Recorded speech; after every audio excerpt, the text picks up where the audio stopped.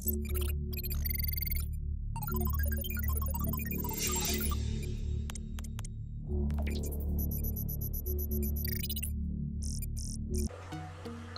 අයිබෝනේ මේ video series එකෙන් මම කියලා දෙන්න බලාපොරොත්තු වෙන්නේ ඔයාලට Firebase ගැන. මොකද්ද මේ Firebase? ඇයි අපි Firebase use කරන්නේ? මොකටද මේ Firebase? අන්න ඒ ගැන කියලා දෙන්න තමයි මේ වීඩියෝ සීරීස් එකෙන් මම බලාපොරොත්තු වෙන්නේ. ඉස්සෙල්ලාම Firebase කියන්නේ මොකක්ද කියලා කිව්වොත් Firebase කියන්නේ platform එකක් mobile and web app development platform එකක් තමයි Firebase කියන්නේ. ඊට පස්සේ මේ Firebase එක හඳුන්වා දෙන්නේ Google එකකින් Google ආයතනයෙන්. මේ Firebase platform එකෙන් අපිට එක එක features ලබා දෙනවා. real time database, ඊට පස්සේ authentication services කියලා එකක්. මම මේවා ගැන කතා කරන්න ඉස්සරහට දැන් නිකන් කියාගෙන යන්න මොනවාද services කියලා. cloud functions, Firestore, cloud storage, performance monitoring, crash reporting, hosting, cloud messaging වගේ services ගොඩක් සපයනවා. ඒතකොට මේ real time database එකක් කියන්නේ අපි use කරනවා සාමාන්‍යයෙන් දැන් Android application එකක් develop කරත් අපි use කරනවා database එකක්. ඒතකොට අපි use කරන්නේ සාමාන්‍ය SQL database එකක් සාමාන්‍ය use කරනවා. ඒ වගේ use කරලා අපි පුළුවන් ඒ වැඩේ කරගන්න. මේකෙදි මෙයාලා මේ platform එක විසින් අපිට database එකක් ලබා දෙනවා real time database එක. එතකොට මේ database එක අපිට හඳුන්වන්න පුළුවන් NoSQL database කියලා. તો NoSQL database එක කියන්නේ non relational database එක. ඒ කියන්නේ දැන් අපි SQL database එකක් ගත්තොත් ඒකේ relationally table හැදිලා තමයි data store වෙන්නේ. එතකොට NoSQL database එක කියන්නේ අන්න ඒ වගේ table නැතුව වෙනත් ආකාරයකින් එක graph එකක් විදිහට වෙන්න පුළුවන්. තව එක විදිහට data store කරන එකක් තමයි මේ NoSQL database එක කියන්නේ. එතකොට අපිට මේ platform එකේ real time database එක හඳුන්වන්න පුළුවන් NoSQL database එක කියලා. ඊට පස්සේ මේකෙන් සපයන authentication services. authentication services වල ඉස්සරහට ඒක කියන දෙන්න. cloud functions, Firestore, cloud storage. එතකොට අපිට මේ cloud storage කියන්නේ අපිට photos store කරන්න පුළුවන්, videos, music, ඒ වගේ MP3 ඒ වගේ දේවල් store කරන්න තමයි මේක අපි යොදාගන්නේ. ඊට පස්සේ මේ performance monitoring. දැන් හිතන්න අපි Android application එකක් develop කරා කියලා. එතකොට ඒකේ performance කොහොමද මේ users use කරන්නේ කොහොමද ඒ performance බලන්න තමයි මේක performance monitoring කියන feature එක use කරන්නේ. ඒක crash reporting කියන්නේ අපි application අපේ Android application develop කරලා users ලාට install කරන්න දෙනවා. ඊට පස්සේ යාළුවා කොහොමද මේ device එක ගන්නේ uninstall කරාද ඒ තොරතුරු ලබා ගන්න තමයි මේ crash reporting. මම කියන්නේ Android application වල විතරක් නෙවෙයි තව platform වල පුළුවන්. මම කියන්නේ ඉස්සරහ මොනවද අපිට මේ Firebase මේ platform එක implement කරන්න පුළුවන් devices මොනවද කියලා. ඊට පස්සේ hosting services. සාමාන්‍යයෙන් අපිට website එකක් host කරගන්න ඕන වුණාම මෙන්න මේ platform එකේ hosting services එක භාවිත කරන්න පුළුවන්. ඊට පස්සේ cloud messaging. මේ cloud messaging කියන්නේ සාමාන්‍යයෙන් Android application එකක ගත්තොත් notification වගේ. හිතන්න දැන් Android application එකක් තියෙනවා අපේ. ඊට පස්සේ මේ Android application එක ගොඩාක් users ලයිසින් use කරනවා. මේ users ලයිසින් use කරනවා. ඊට පස්සේ දැන් මේ Firebase මේක හිතන්න Firebase මේ platform එක Firebase platform එක කියන්නේ.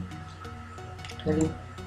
අපේ application එක මෙන්න මේ Firebase platform එකත් එක්ක අපි සම්බන්ධ connect කරලා තියෙන්නේ. ඊට පස්සේ මේකෙන් කරන්නේ සාමාන්‍යයෙන් මේ cloud messaging කියන service එකකින් කරන්නේ Android application වල notification යවන්න එහෙනම් මේක පාවිච්චි කරනවා. එතකොට අපිට පුළුවන් එකපාර මේ devices ඔක්කොටම notification ටික යවන්න. අර phone වලට notification එනවා මේ වගේ services එකක් මේකෙන් ලබා ගන්න පුළුවන්. ඊට පස්සේ ඔයාලා මේ Firebase එකට යන්න ඕනේ. Firebase මේ URL ගහලා firebase.google.com එහෙම ගියා මෙන්න මේ වගේ ඒ URL එක ඊට පස්සේ මේකේ කියයි Gmail එකේ login එක නිකම් login තියෙන්නේ login වුණාට පස්සේ මේ get started කියන එක තියෙනවා get started එකේ ගිහම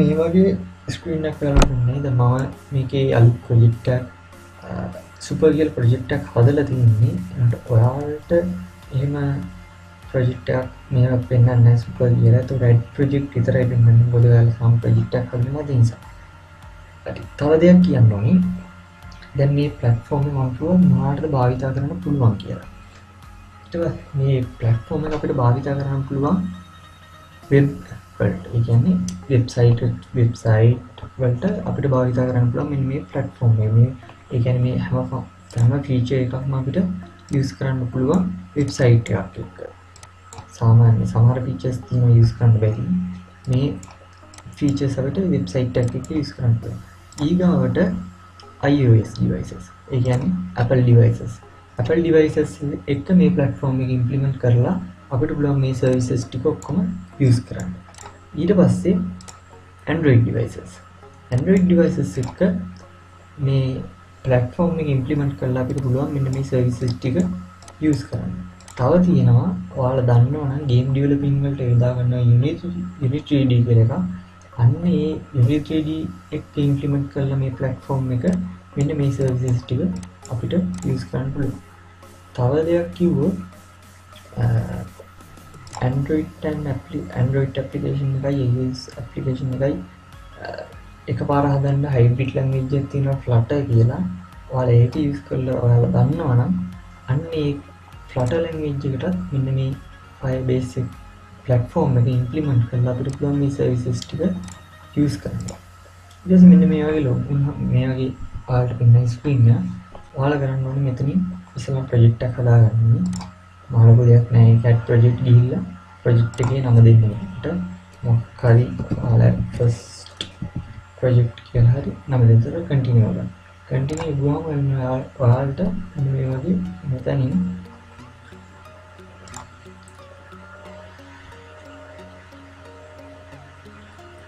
මෙහෙම ඔයාලට first ඔයාලගේ version නම project එකේ නමත් එක්ක මෙහෙම පෙන්නනවා. ඊට පස්සේ ඒක මොකද click කරන්න. මේ තියෙන platform එක මම කිව්වේ Unity 3D එක පුළුවන් implement කරන්න. website එකක් එක්ක implement කරන්න පුළුවන්. Android application එකක් එක්ක iOS application එකක් පුළුවන් implement කරන්න. මේ තියෙන්නේ develop කරන මේ services ටික. ඊට පස්සේ දැන් අපි බලමු එකින් එක services මොනවද මේකෙන් services හදන්නේ කියලා. Authentication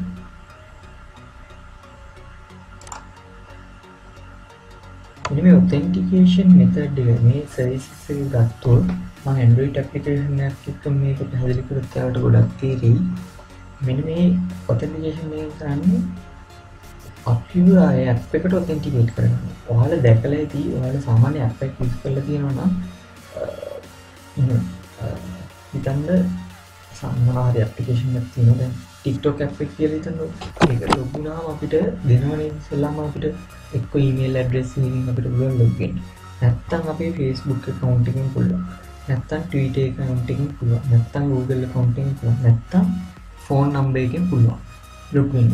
අන්න ඒ service එක අපේ Android application එකට use කර හැකි මෙන්න මේ Firebase platform එකේ authentication මේක use කරලා authentication feature එක use කරලා අපිට පුළුවන් අන්න ඒ service එක අපේ application එකට දාගන්න. ඊට පස්සේ database මේ database එක ගැන කතා කරමු. මේක real time database එක කියන්නේ එවලේ data එක delete කරොත් එවලේම delete වෙනවා. එවලේ data එකක් update කරොත් එවලේම update වෙනවා. මේකයි real time කියන්නේ. මේ database එක මේකෙන් අපිට පුළුවන් අපේ Android application එකට මේක implement කරලා Android වෙන්න පුළුවන් iOS වෙන්න පුළුවන් නැත්නම් අපේ website එකට වෙන්න පුළුවන්. website එකට implement කරලා data save කරලා ඒ data retry කරලා ඒ data අරගෙන display කරලා පෙන්වන්න අපිට ඕන දෙයක් කරන්න පුළුවන්. ඊට පස්සේ මේ ස්ටෝරේජ් එකෙන් කරන්නේ storage size එකෙන් කරන්නේ අපි photos මේකට save කරන්න පුළුවන්. තව audio, ඉතින් images, audio and video without a server side code. අපිට මේ server side code එකක් ඕනේ නැහැ. මේකට මම දන්නවා නම් මේක server side code එක කියන්නේ මේ ඕනේ නැහැ. without server side code අපිට පුළුවන් images save කරන්න මේ storage එකට. ඊට පස්සේ hosting services එකෙන් කරන්නේ අපේ වෙබ්සයිට් එක host කරන එක. يعني අපේ වෙබ්සයිට් එකේ පුළුවන් මොනවා දෙයක් අපිට host කරගන්න පුළුවන් මෙන්න මේ hosting services එක යටතේ. ඊට පස්සේ functions කියලා මම ඉස්සෙල්ලා කිව්වා cloud functions කියලා. මේ cloud functions කියන්නේ අපිට පුළුවන් function එකක් ලියන්න. ඒ function එක ලියලා අපිට පුළුවන් ඒක අපේ server side එකේ අපි implement කරනවා ඒ function එක. ඒ function එක server side එකේ save කරලා server side එකෙන් තමයි ඒ function එක අපි run කරන්නේ. ඒතර app එකේ නැතුව අපිට පුළුවන් app එකට save කරන්න නැතුව ඒ function එක අපිට මේ cloud එකේ save කරලා ඒ function එක run කරන්න පුළුවන්. අන්න ඒක තමයි ඒකෙන් කියන්නේ. මම ඊට පස්සේ ඉදිරි පාඩම් මාලාවලින් කියලා දෙන්නම් කොහොමද අපි මේ real time database, ඊට පස්සේ storage services, authentication services කොහොමද අපි application එකත් එක්ක use කරන්නේ, කොහොමද අපි web application එක, කොහොමද අපි website එකත් එක්ක use කරන්නේ, කොහොමද අපි මේ hosting services එක භාවිත කරලා website එක host කරගන්නේ, ඊට පස්සේ Android application එක කොහොමද මේ authentication එක භාවිත කරන්නේ සහ real time database එක භාවිත කරන්නේ. ඊට පස්සේ Unity වලින් මම ටියුටෝරියල් ටිකක් ගේන්නම් කොහොමද මේ සර්විසස් ටික ඔක්කොම යූස් කරන්නේ කියලා අපේ ඇප්ලිකේෂන් එකත් එක්ක ඉදිරි ටියුටෝරියල් වලින් channel එක subscribe කරලා bell icon එකත් click කරලා තියාගන්න. එහෙනම් ඉති පාඩම අපි පන්දුන හැමෝටම සුබ දවසක්.